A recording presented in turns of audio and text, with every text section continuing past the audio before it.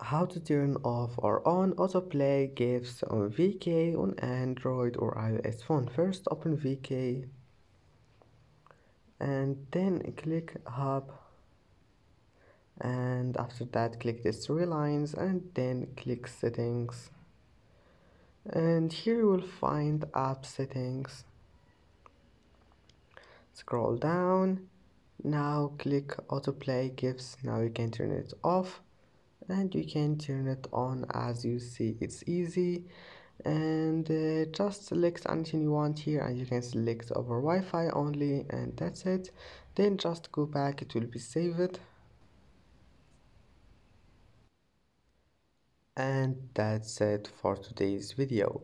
If you like this video, please don't forget to like and don't forget to subscribe, and thank you for watching this video until the end, and see you in the next video.